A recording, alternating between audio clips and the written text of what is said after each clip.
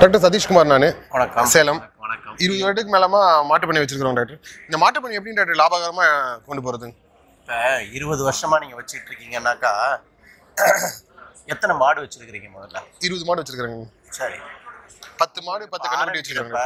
எவ்வளவு பால் இருந்தது? மொத்த பால் மில்க் ஆவரேஜ் வந்து ஒரு 8 லிட்டர் இருக்குது doctor. Average milk total ஃபார்மோட total, அதாவது 20 மாடுன்னா ஒரு 150 லிட்டர் பால் நீங்க உற்பத்தி. 10 மாடு 10 கண்ணுக்குட்டி டாக்டர் ஒரு 80 litre 8 litre average total milk average இருக்குது. அப்ப 150 லிட்டரு அல்லது 100 லிட்டர் பால் வந்து உற்பத்தி பண்ணிருக்கீங்க, அப்படிதானே? சரிதானே? அப்ப இதுக்கு தீனி போட்டுட்டு இருக்கீங்க.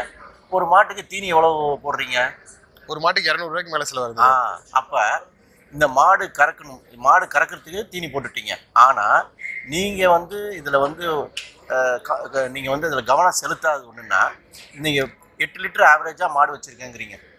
அப்ப பிறக்கக்கூடிய கண்ணுக்குட்டி வந்து 10 லிட்டரு 15 லிட்டரு 20 லிட்டர்னு ஆகணும். அதுக்கு தகுந்த மாதிரி சினை ஊசியை தேர்ந்தெடுத்தீங்களா? இல்லைங்க டாக்டர். இல்ல. அப்ப அந்த சினை ஊசியை வந்து நீங்க தேர்ந்தெடுக்கணும். இப்ப சினை ஊசி போட வரவங்ககிட்ட என் மாடு 10 லிட்டர் பால் கறக்குது, 8 லிட்டர் பால் கறக்குது, பிறக்கக்கூடிய கண்ணுக்குட்டி 15 லிட்டர் கறக்கணும், 20 லிட்டர் கறக்கணும்.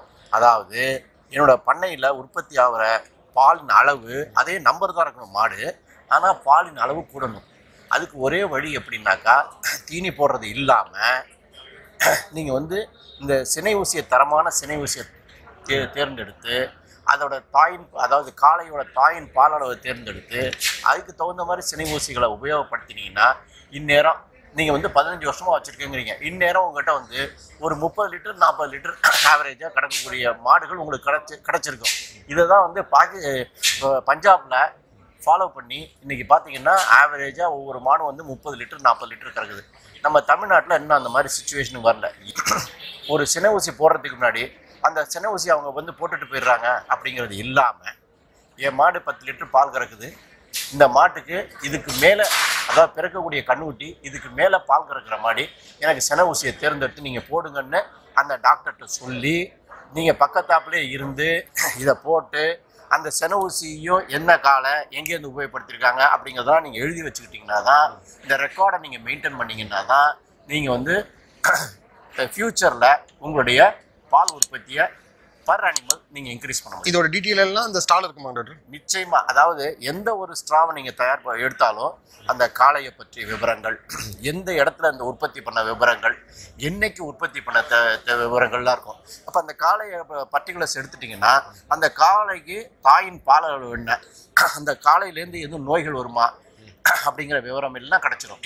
அப்படிங்கிறப்ப ஒரு நோய் இல்லாத சினை ஊசியை பயன்படுத்துவீங்க, தாயின் பால் அளவு அதிகமான இருக்கிற சினை ஊசியை பயன்படுத்துவீங்க. அதனால் உங்கள் மாட்டுக்கும் இந்த சினை ஊசி போடுறதுனால வர நோய்கள் வராது. அதுவும் இல்லாமல் பிறக்கக்கூடிய கண்ணுட்டி திடகாத்திரமாக இருக்கும். அது இல்லாமல் தாயை விட அதிகமான பால் கூட கறக்கும். பால் அதிகரிக்கிறதுக்கு அடுத்தது வேற என்னென்ன பயன்லாம் இருக்குது டாக்டர் இந்த இதில், இந்த ஊசிகள் போடுறதுல?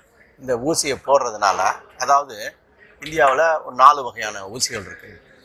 அதாவது சாதாரணமாக வம்சாவழி பரிசோதனை செய்யப்பட்ட காளைகளிலிருந்து பிறக்கக்கூடிய சினைகள், அது தயாரிக்கப்படுகின்ற சினை ஊசிகள். 2வது ஜீனோமிக். இந்த ஜீனோமிக்குங்கிறது வந்து ஒரு காளையோட மரபை டெஸ்ட் பண்ணி அதுக்கு பிறக்கக்கூடிய கண்ணுக்குட்டி இவ்வளவுதான் பால் கறக்கக்கூடிய தன்மை உள்ளது அப்படிங்கிறத கண்டுபிடிக்க முடியும். 3வது வெளிநாட்டிலேருந்து இறக்குமதி செய்யப்பட்ட காளைகள், அதுக்கு உள்ள சினை ஊசிகள். அடுத்தது வந்து கிடேரி கன்றுகள் மட்டும் போடுகின்ற ஊசிகள். இது மாதிரி 4 வகையாக இருக்குது. ஆக நீங்கள் சாதாரணமாக வந்து வம்சாவழி பரிசோதனை திட்டத்தில் தயார் பண்ண காளைகள்லேருந்து எடுக்கப்பட்ட விந்துகளையே நீங்கள் பயன்படுத்தலாம். அல்லது நீங்கள் டெஃபினட்டாக வந்து உங்களுடைய பால் உற்பத்தி அதிகமாகணும் அப்படின்னு நினச்சிங்கன்னாக்கா ஜீனோமிக் ஸ்ட்ராஸ், அதாவது இது மரபணு மாற்றம் அல்ல. இதில் நல்லா ஞாபகம் வச்சுங்க, விவசாயிகள் நீங்கள் விவசாயியா மரபணு மாற்றம்னு நினைக்காதீங்க. இதில் அந்த காளையை என்ன மரபணு இருக்குங்கிறத கண்டுபிடிக்கிறாங்க, ஆனால் அதில் மரபணு மாற்றம் செய்யலை. ஒரு 50 காளையை செக் பண்ணுறாங்கன்னாக்கா, பரிசோதனை செய்கிறாங்கன்னா, அதில் எந்தெந்த காளைக்கு பிறக்கக்கூடிய கண்ணுட்டி பால் அதிகமாக கறக்குங்கிறது தான் கண்டுபிடிக்கிறாங்க ஒழிய, அதில் வேறு ஏதாச்சும் ஜீன்ஸை ஊற்றியோ மரபை மாற்றியோ அதை தயார் பண்ணுறதில்ல. ஆகினால இந்த ஜீனோமிக் ஸ்ட்ராவை நீங்கள் இந்த ஜீனோமிக் 7 யூஸ் பண்ணுறப்ப, அதாவது விந்து யூஸ் பண்ணுறப்ப பிறக்கக்கூடிய கண்ணுட்டி ஜெர்சியாக இருந்தால் 25-30 லிட்டர் கறக்கும். ஹெச்எஃப்ஆ இருந்தாக்கா கிட்டத்தட்ட 30-40 லிட்டர் கறக்கும். அந்த மாதிரி உங்களை உற்பத்தி பால் உற்பத்தி அதிகமாக இருக்கக்கூடிய நீங்கள் வந்து கன்றுகளை உற்பத்தி பண்ணிட்டீங்கன்னா அந்த ஸ்டாக்கை நீங்கள் மெயின்டைன் பண்ணிங்கன்னா வருஷம் நீங்கள் வந்து உங்களுடைய உற்பத்தி, அதாவது 100 லிட்டர்னாக்கா அடுத்த வருஷம் உங்களுடைய பெஞ்ச் மார்க் வந்து 150 லிட்டர் ஆகணும். அதுக்கு அடுத்த வருஷம் 200 லிட்டர் ஆகணும். அதுக்கு அடுத்த வருஷம் 300 லிட்டர் ஆகணும். அதே நம்பர் தான் இருக்கணும். 20 மாடு இருக்கலாம். இந்த 20 மாடுலேருந்து 100லேருந்து ஆரம்பிச்சிங்கனாக்கா அப்படியே படிப்படியாக போனீங்க. ஒரு 6-7 வருஷம் கழிச்சு பார்த்தீங்கன்னா இதே 20 மாடில் 400 லிட்டர் கறக்கிற மாடி, 500 லிட்டர் கறக்கிற மாடி கொண்டு வரணும். அப்படி கொண்டு வந்தீங்கன்னாக்கா நீங்கள் தீவன செலவு அல்லது உற்பத்தி செலவு ரொம்ப கம்மியாக இருக்கும், அல்லது ஸ்டாட்டிக்காக இருக்கும். ஒரு 10 ஸ்டாட்டிக்காக இருக்கும். ஆனால் அந்த பால் கறக்கக்கூடிய தன்மை அதிகமாக இருக்கிறதுனால மாடு எண்ணிக்கை அதே அளவு தான் இருக்கும், ஆனால் உற்பத்தி அதிகமாக போயிடும். ஆகினால உங்களுடைய லாபம் அதிகரிக்கும். இதை நீங்கள் புரிஞ்சுக்கிட்டு இதை கரெக்டாக நீங்கள் தேர்வு செஞ்சிட்டிங்கன்னாக்கா நீங்கள் இது பண்ணலாம். இது மட்டும் இல்லாமல் இம்போர்ட்டட் புல்லு, அதாவது வெளிநாட்டிலேருந்து இறக்குமதி செய்யப்பட்ட புல்லு, அதோடைய சினை ஊசி பண்ணுறப்ப நிச்சயமாக வந்து 40 லிட்டர் 50 லிட்டருக்கு மேலே கறக்கும். ஆனால் எல்லாருமே என்ன நினைக்கிறாங்கன்னா நம்மளோட கிளைமேட்டிக் கண்டிஷனுக்கு அது மாதிரிலாம் சரியாக வராதுன்னு நினைக்கிறாங்க. அது தப்பு. காரணம் என்னென்னாக்கா ஒன்ஸ் அந்த கண்ணுக்குட்டி வந்து இந்தியாவிலேயே உற்பத்தி பிறந்துருச்சுனாக்கா நம்மளுடைய கிளைமேட்டிக் கண்டிஷனுக்கு அது வந்து பழகி போயிடுது. இப்போ எப்படி நம்ம வெளிநாட்டுக்கு போய் ஒரு துபாய்க்கோ அல்லது இங்கிலாந்துக்கோ அமெரிக்காவுக்கோ போய் அல்லது பஞ்சாபுக்கோ இது மாதிரிலாம் போய் அதுக்கு தகுந்த மாதிரி நம்மளுடைய உடம்பு வந்து அந்த சூழ்நிலைக்கு தகுந்த மாதிரி மாறிக்குதோ, அதே மாதிரி இந்த பிறக்கக்கூடிய கன்றுகள் வெளிநாட்டு இனங்கள்லேருந்து வந்திருந்தாலும் இந்த பிறந்த கன்றுகள் இந்தியா நம்ம தமிழ்நாட்டில் பிறக்கிற எந்த மூலையில் வேணாலும் இருக்கலாம், தமிழ்நாட்டில் பிறக்கக்கூடிய கன்றுகள் இந்த சிச்சுவேஷனுக்கு இந்த கிளைமேட்டிக் கண்டிஷனுக்கு அடாப்ட் ஆகிடும். ஆகினால் அதை பயப்பட வேண்டியதில்லை.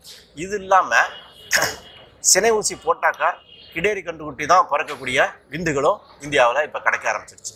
அப்போ நீங்கள் சினை ஊசிகளை தேர்ந்தெடுத்து உங்கள் மாடு இப்போ 15 லிட்டர் கறக்கிற மாட்டுக்கு அந்த கிடேரி கன்றுகள் ஊசியை போட்டிங்கன்னாக்கா பிறக்கக்கூடிய கன்றுக்குட்டி கிடேரி கன்றுக்குட்டியாகவும் இருக்கும். பிறக்கக்கூடிய கன்றுக்குட்டி கிடேரி கன்றுக்குட்டி தாயை விட 2 மடங்கு அதிகமான பால் கறக்கும்.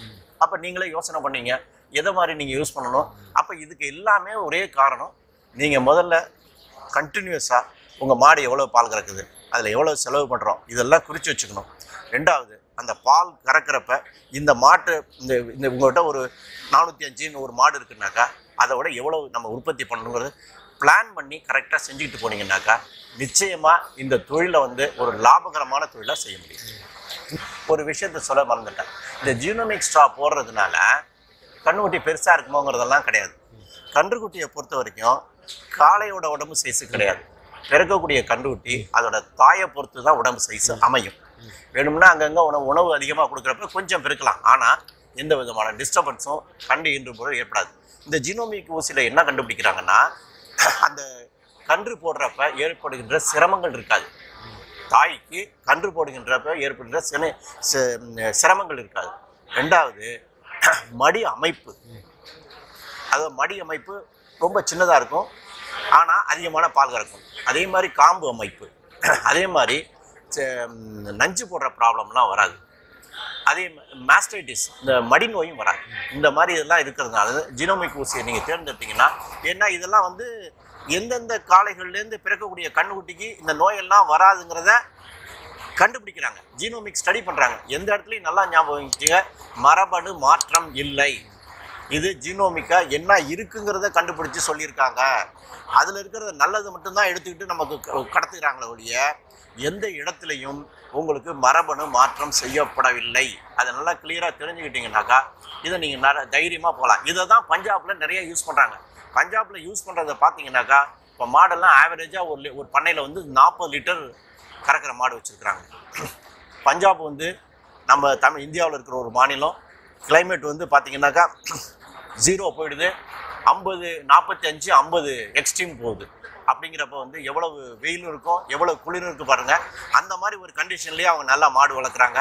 அதே மாதிரி நம்ம முயற்சி செஞ்சோம்னா நம்மளுடைய விவசாயிகளுக்கு அதிகமான பால் உற்பத்தி செய்ய திறனுள்ள மாடுகளை உற்பத்தி செய்ய முடியும். எல்லாருக்கும் வணக்கம்.